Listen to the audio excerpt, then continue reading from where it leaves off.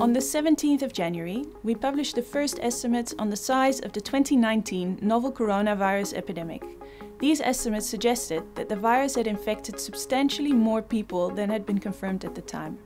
On the 30th of January, the World Health Organization declared the novel coronavirus a public health emergency of international concern.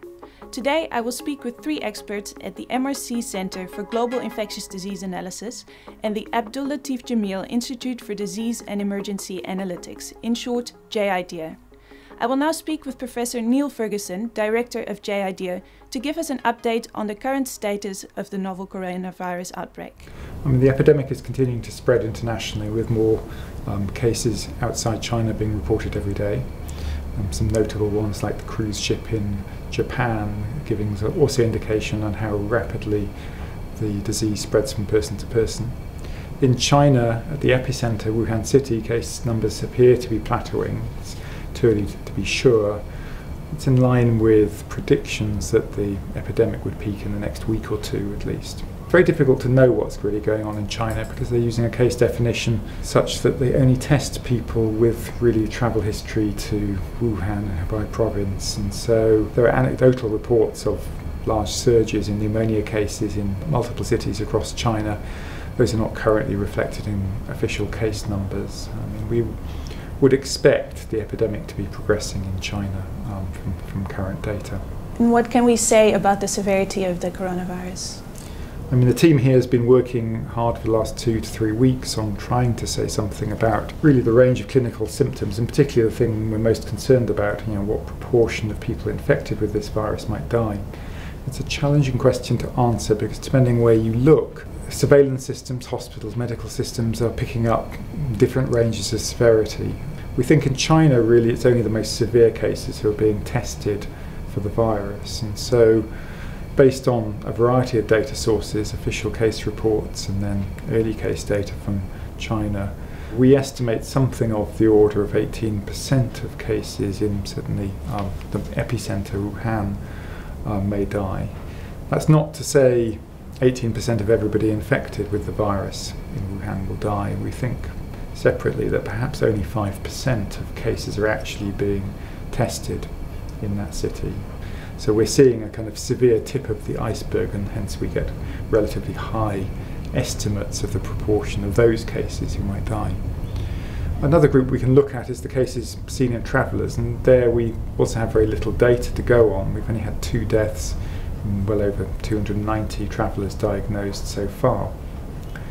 That brings us to another challenge with doing this sort of calculation, that there's a long delay from when somebody is diagnosed typically with this virus and where most people, if they are going to die, will die. Something like 3 weeks, we think, from data in China, and that's consistent with what we know from SARS some 20 years ago for these sort of viruses. And so when we look at deaths today, we might superficially be reassured somewhat that we've only seen 2 deaths, 290 exported cases, but really the deaths we see so far need to be compared with where case numbers were, for instance, about 2 weeks ago. And of course, with an exponentially growing epidemic, that's many fewer. And so our estimates in that traveller population, there's a lot of uncertainty, but the central estimates are between 2 and 5% roughly. Even that, though, doesn't really tell us the number we want to know, which is, in a large epidemic, what proportion of people infected might die. And the reason it doesn't is that there's been a lot of focus clearly on travellers coming into countries with apparent signs of illness. The surveillance won't have picked everybody up. Some people will have had very mild disease. Some people infected may not show any symptoms at all. And so to get to that last number, we need an estimate of really what's the true number of people infected. The only data we have on that is actually from the flights where a number of countries repatriated their citizens back to, for instance, Germany and Japan. And they swabbed everybody on those planes, took a nasal swab and tested it for virus. And so that gives us a measure of what's called infection prevalence, what proportion of people are infected, irrespective of whether they have symptoms or not. And we can go back and say, well, if those people were representative of everybody in Wuhan, what does that imply about the size of the epidemic there? And what that tells us, that calculation, is really that the epidemic is overall 3 times larger than it would be even allowing for the traveller. So basically, countries around the world are probably detecting only 1 in 3, 1 in 4 of the infected people coming in to those countries.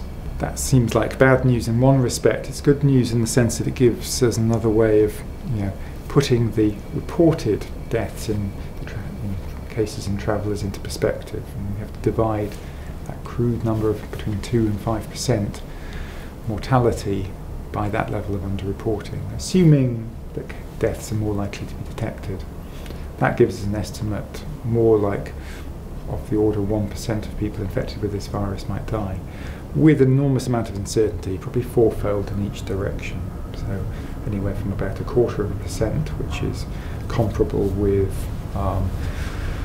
pandemic influenza viruses, kind of 1968 and 1957 pandemics, all the way up to 4%, which would be more comparable with the 1918 Spanish flu epidemic. Your estimates have a large range of uncertainty. How useful does that make them? I mean, I think it informs what in the UK is called the reasonable worst case scenario. It informs planning, the kind of scale of planning countries should be prepared to undertake. If we have even a relatively small risk of an epidemic with a large public health impact in terms of hospital beds occupied, severe illness and death, then of course it merits a correspondingly large preparedness effort. And these efforts cost money, they divert resources, and so it informs those decisions. And I don't think the estimates at the moment are the level where we can be using them for predicting this many of people will die in the UK, for instance, or in any other country. But they do say this is a serious threat which we need to plan for very seriously and dedicate resources to, and certainly that's what is happening in the UK and other countries. How many people might we expect to die in a country like the UK, for instance? Because just knowing what proportion of people being infected die doesn't tell you the overall impact on health, mortality, unless you know how many people you might expect to be infected overall.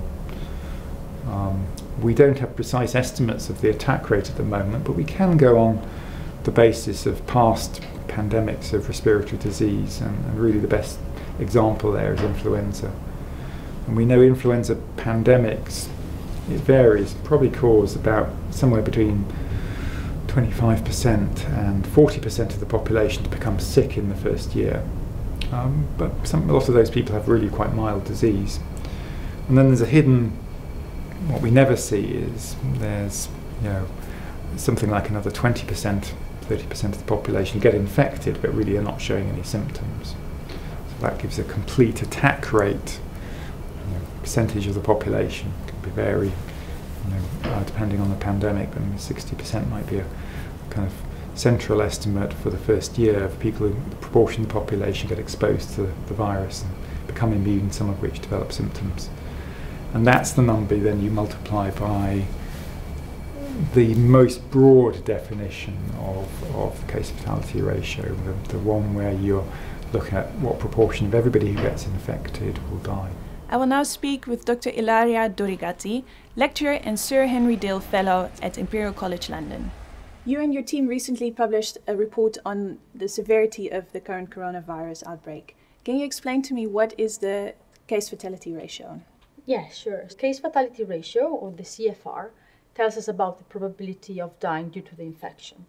And this quantity really varies depending on the population that we look at. So for instance, among the severely ill patients, we would expect a probability of death, a higher probability of death as compared to all infections, which include people with no symptoms and who typically have a much milder infection. So at the end of an epidemic that is fully observed, we can calculate the probability of death, or the case fatality ratio, the CFR, simply by dividing the number of deaths by the number of cases. But at the beginning of an epidemic, in the early phases of an epidemic, the CFR is actually quite challenging to estimate. There are two main challenges when estimating the CFR early in an epidemic. The first challenge derives from the fact that surveillance typically detects only the severe or mostly the severe cases at the beginning of a new epidemic. And so CFR estimates at the beginning of an epidemic tend to overestimate the actual CFR that would be observed at the end of an epidemic, when the case definition as well as surveillance is well established. The second challenge arises because we observe the onset of symptoms before, typically well before, than the clinical outcome of infection. So in other words, there is a time lag between the onset of symptoms and death or recovery. And so in this case, if we calculate the CFR by dividing the number of deaths observed at a certain point by the number of cases during a growing epidemic, we are not accounting for the fact that we have not observed the outcome of the vast majority of the recent infections. The CFR estimates that we have obtained in this report have been obtained by using statistical methods that combine data on the number of deaths and the number of recoveries and on the time lags between onset to death and onset to recovery. And the uncertainty that we have in the estimates really reflects the uncertainty that we have in the data at the current time. And so basically reflect the fact that we have been working with really small sample sizes because of the current limited data that we have on this virus at the moment. How do the estimates from this report inform the outbreak response? Well, having estimates of severity, not just in terms of mortality, but also in terms of clinical progression of the disease, are really important because they are useful not just for outbreak response, but also in terms of public health planning and preparedness, because they can inform and they can predict what the healthcare demand and, for instance, what the hospitalization will be in other countries, for instance, in the UK or elsewhere, if an epidemic takes off in these other countries. I will now speak with Dr. Lucy Okell, lecturer and Royal Society Dorothy Hodgkin Research Fellow at Imperial College London. Can you explain what the limitations are in estimating case fatality ratios? Yes, so there's a number of uncertainties in the data we have at the current time. So a really important one is how long it takes between somebody first becoming sick and then going on to fully recover from the infection. The majority of cases that we're looking at the moment, we don't know yet the final outcome of infection, so they're not recorded as having recovered or died at the moment. Another uncertainty is the amount of time for which the virus is detectable within the blood. And we also based our estimates on a single number for the prevalence of infection in early February. The data that you mentioned that goes into these CFR estimates, where does that come from? So we have a team here who've been working continuously on searching for information on cases and updating those daily. So we use data from as many sources as possible. So first we have the number of cases and deaths reported from within China, within Hubei province. We also have some early case reports from the beginning of the epidemic in terms of time from onset of symptoms until death in early cases. We have data on people who contracted the infection within Hubei province and then travelled abroad and were diagnosed there and have since been followed up in some detail. And we also have data on repatriation flights where all passengers were tested for infection. We don't expect the virus to have different case fatality ratios in different countries, but we might observe different numbers due to different levels of surveillance. Different countries are doing different amounts of testing and have different criteria for testing. And of course, quality of care in severe cases might affect the final case fatality ratio. Our understanding of the novel coronavirus epidemic remains limited in key areas. Scientists and clinicians at Imperial College London and around the world are working together to bring our best science to the forefront and find shared answers to shared problems.